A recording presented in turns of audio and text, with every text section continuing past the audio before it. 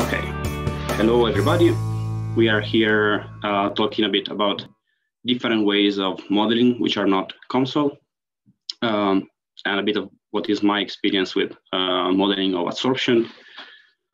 I'm using OpenModelica, and discussing with the guys of the Multiphysics channel, we realize how not everybody knows much about the tool. So we thought to have this first presentation in which we show not only what we're trying to solve, but also how, so a bit how OpenModelica looks. And in particular, how it can be helpful to trade off the features of local and global modeling of adsorption. Firstly, a little bit about me. I am Emanuele. I am an energy engineer. I, during my education, travel quite a bit, first in Turin, then in Barcelona, afterwards in Milan, and only, let's say, more or less recently, I would like to say recently, but it's actually more than 2 years ago, moved to Dübendorf at Empa for my PhD. I became famous during the years for falling asleep in the worst possible moments, during classes, during fights, and normally also do it after lunch, but let's hope today that won't happen. And if you look at the 2 truths and 1 lie about me, you can also say I might defined as very original and full of inventive. But let's go to the serious topic today. So sometimes you have problems that you want to solve in which all the scales matter a bit. For example, what I've been working on during the last years is characterizing and modeling adsorption heat exchangers. And from a system point of view, we are interested in the global performance of such a device. But actually, as these are special heat exchangers which are integrated with microporous materials on the surface of their fin, what defines the overall performance is the behavior at a microscopic scale of this adsorbent material.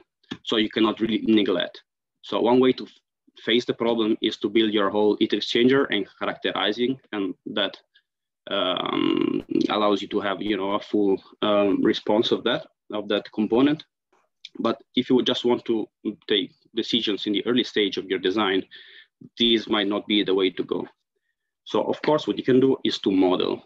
But one thing is to model in detail what happens inside your material. It can be coatings or beads.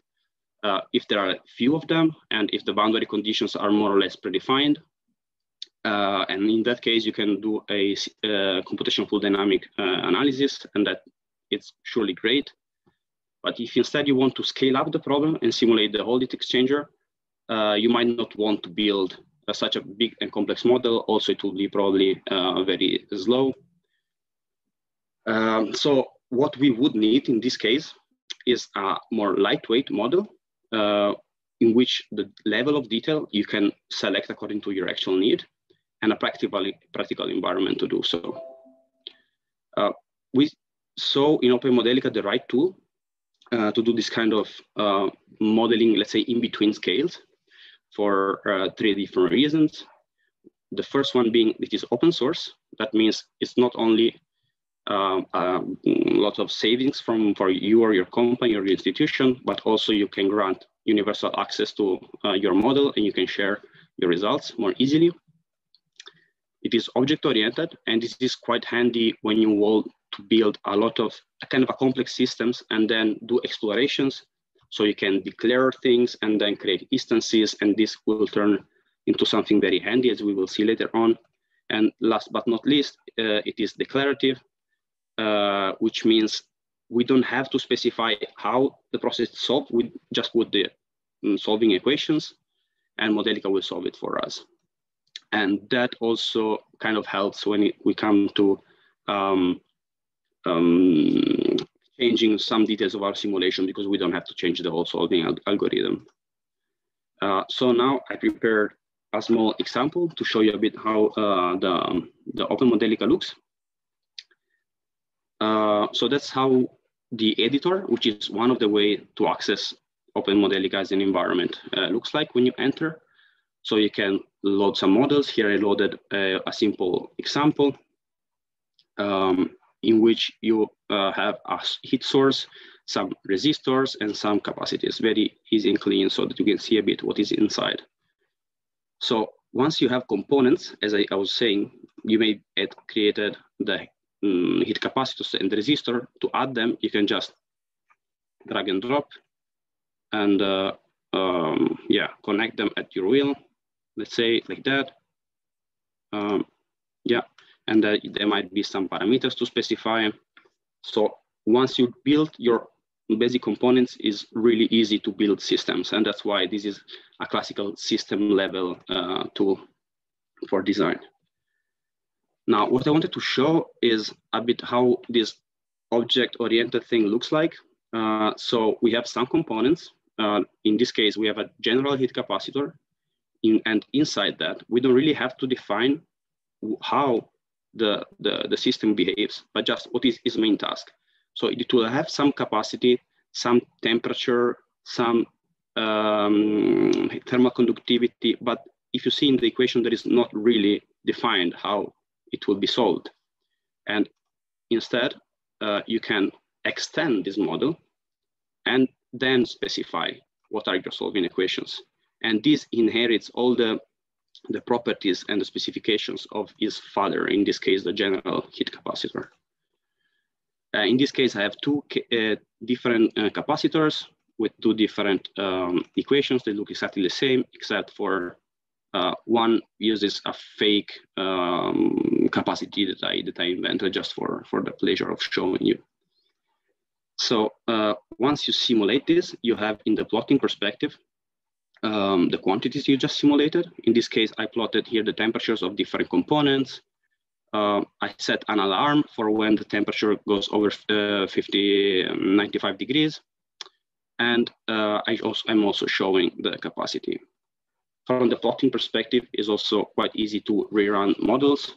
For example, you can change here your capacity that I set with a parameter. And if you rerun, you see immediately the effect of it. Now I will reset it as it was in the beginning. So how to build, we said this is quite helpful if you want to just slightly modify your system and redeclare things. So one thing we can do is to create the exact same model, just changing the capacitors, for example. And this can be done just simply creating a new model, which I will call my new system. And we insert it in the class CPU cooling. And that's pretty much it. And you can simply insert your old system. And this is going to be now appearing inside here. And in this case, for example, I can set the capacity equal to, let's say, 0.1. And we will have our system defined. If I can see the simulate button. Okay, no, that's, you have normally to define some parameters for the simulation, let's say the running time. One thing I find quite a bit annoying, especially in the beginning, is the compilation time.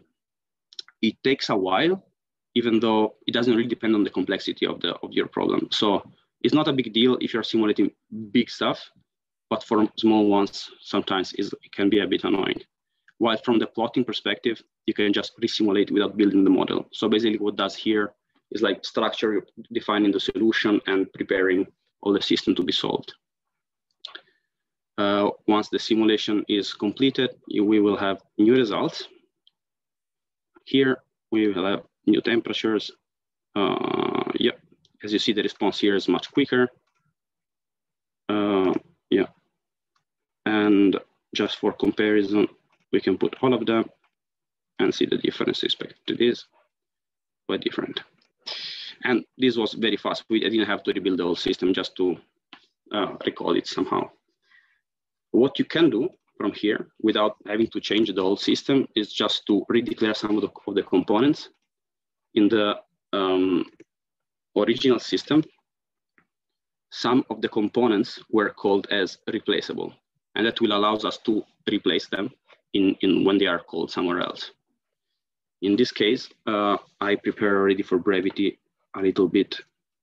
So I'm redeclaring all the capacitors inside with this new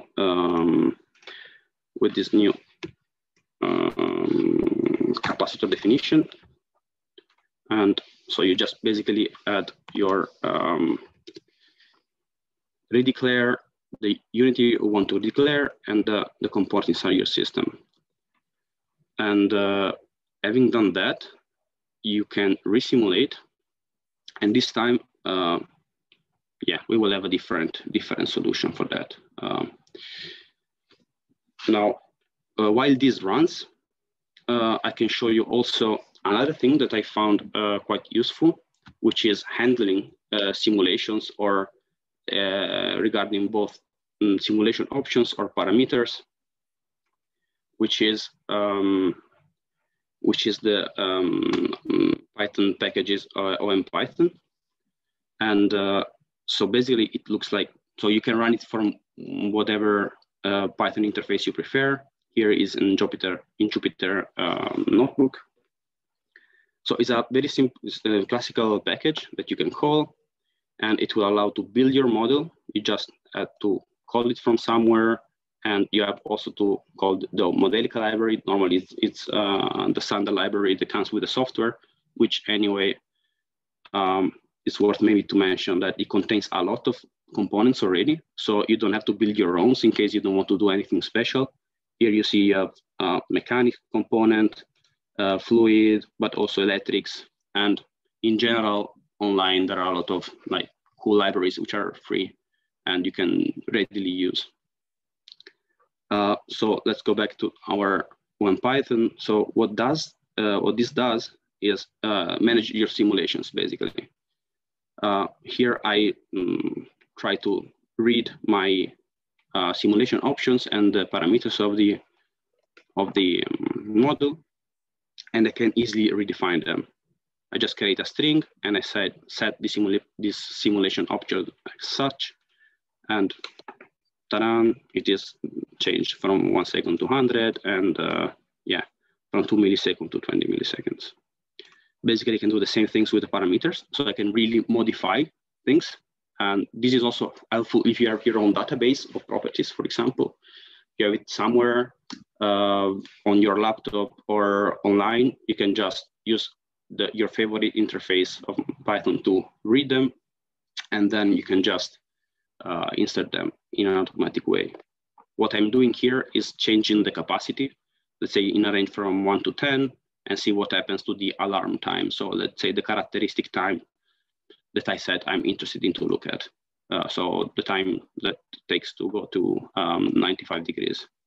And here is very trivial. I'm just showing the times as they change with the capacity. So that's very helpful for me, and it really allows me to do cool stuff, which I can show you later on, probably also more in detail in another episode. But if you really want to learn, I would say there are 3 things I suggest you to do. First, to go on the OpenModelica project website. There are a lot of information. It's a nice project, like really science, academia based, let's say, but with a lot of applications also for industry. And there are a lot of companies that are using that. Some of them are really experts, like TLK Energy and TLK Thermal. I can recommend their yearly course that really was amazing for me to start. In less than a week, I was really able to manage the tool. And something a bit in between is, like, as always, videos. This is a spoken tutorial. You can look for OpenModelica on this website, and there is some helpful, let's say, starting material. That will be more or less it for the introduction of the tool. And instead now a bit of spoiler, let's say, of how we use it. So why we chose it in the beginning is to enable multiscale, right? So as you've seen, you just drag and drop objects, and each of them is defined in a certain way with certain characteristic equations. But that means that each of them is also a lumped object. So you can have, for example, if we have this adsorbed material, just one equation for the heat and mass balance, and one heat resistance, transfer resistance, one mass transfer resistance, and so on. the particularity is, for example, this specific case can be quite tricky, as adsorption phenomena is quite complex and it is entangled, this heat and mass transfer. So are we actually able to do that? Because with a lumped approach is not really the, like, at least in theory, the best. Some spoiler from the image below, we are able to do that. And we are quite happy about it. We will show maybe another time a bit more detail how we achieve that. And then once you have your model validated, and this I guarantee it can work if you, let's say, try hard enough, then you can really play with it and connect it how you want. And this is helpful for both system level, say, designers.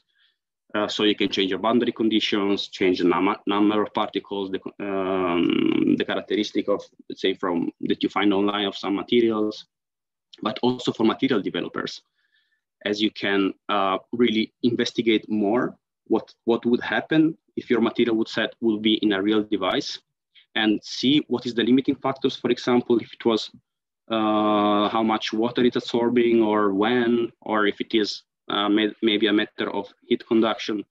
So you can really tailor your material and compare it to, let's say, more reference ones.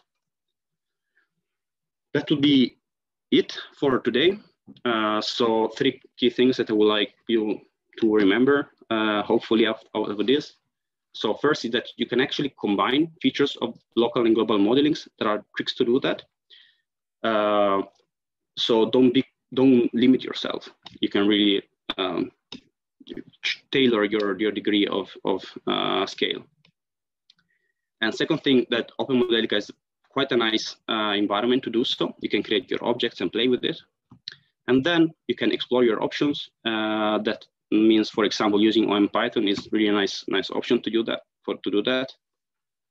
And with that, I close.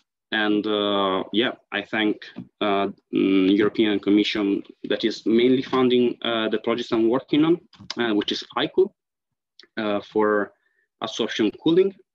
But this is not the end. We are also working on adsorption, seasonal heat storage, and CO2 capture from point sources.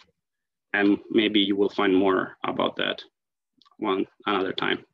And thank you for your attention, and I'm very open and glad to receive questions. So the numerical scheme, can you change it when you're solving? Not really. It's kind of a black box from that point of view. But I know there are some way. You just need a deeper understanding of the software itself.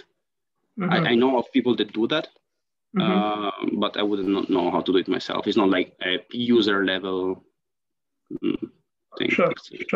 And how easy is it to parallelize? To parallelize? Yeah. Well, again, that's something I'm not really interested into right now, because I was mainly focused on, let's say, trying if I was able to use such a tool for this kind of problem, more than actually like improving the computational performances, which is somehow the next step, because our goal is to upscale thing, right? Sure. So maybe, let's say, in a few months or 1 year, maybe I'm able to answer these questions. Yeah. So basically, the reason I'm asking is, have you tried like solving flow through a, let's say, Poiseuille flow, standard Poiseuille flow? No, you haven't tried. Okay, I just want to know how much time it would take. So. No, I wouldn't know that. Oh, all right. Okay. Anyhow. Okay. Thank you for your presentation. Thank you for asking.